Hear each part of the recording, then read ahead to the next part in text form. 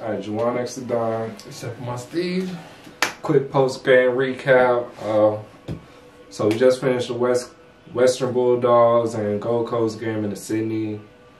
Yep. Sydney and GWS Giants game. So real quick, the Doggies and the Swans, blowout, expected it. I was by 62 points. Whole game really wasn't even nothing to watch. You knew it was gonna happen the whole game. Yeah. It took a while for Gold Coast. I don't think Gold Coast even scored a goal in the first quarter, did they? I don't think they scored till like late in the second, like real late. And then they were getting blown out. Like at one point it was like 25-0, but at the end of the game, 17-16. Like this game could have been way worse. And I expected more out of Gold Coast. I did, and maybe it was ill-advised faith in them.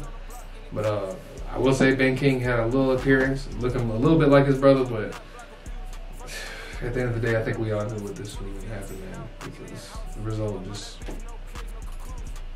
Western was not going to lose this game, bro.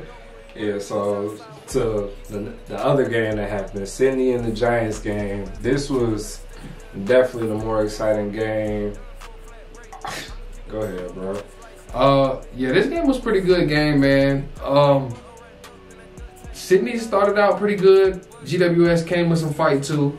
GWS, I'm learning about this team that this team isn't the type to lay down, regardless of the scenario that they're in. Like if you're back against the wall, injuries or just talent difference, or whatever the case is. I learned that GWS, not to count them out. I'm kind of treating them how I treated Hawthorne like a couple weeks ago. So until I see like another terrible performance from GWS, I think they'll be pretty good, man. Yeah, as far as this game goes, man, Sydney really...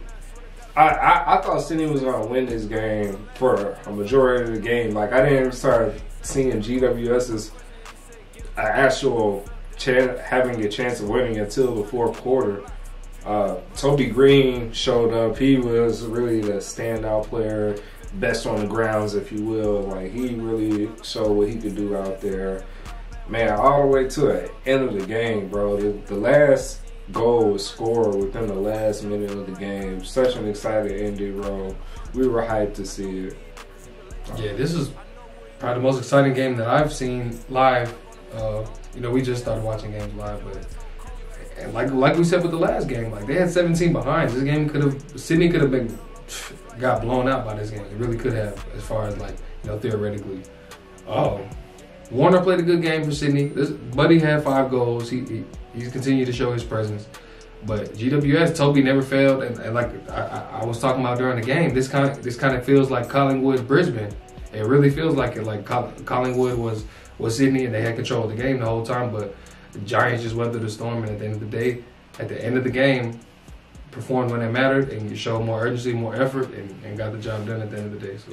Yeah, also it intensifies this win for GWS because they were on such a downward slope and Sydney was looking unbeatable. And on top of that, it was a rival game. Both Sydney teams clashing it out. And the GWS came through in the last few minutes of the game. Yeah, very enjoyable game. I got goosebumps from it, not even gonna lie. But yeah, shit, I think that's it for this video. We gotta catch the next 2 games live. Yo, boys, you trying to see that shit, bro. For sure, man. We gotta get the job done, man. Yeah, so yeah, we appreciate everybody watching this, taking the time out their day, but shit, we got more games to watch. So, all right, man. Salute, Cardinal Blues. Go Blue Beggars. We about to get the job done against Port. Let's get it. West Coast all day, every day. You know that. Yeah.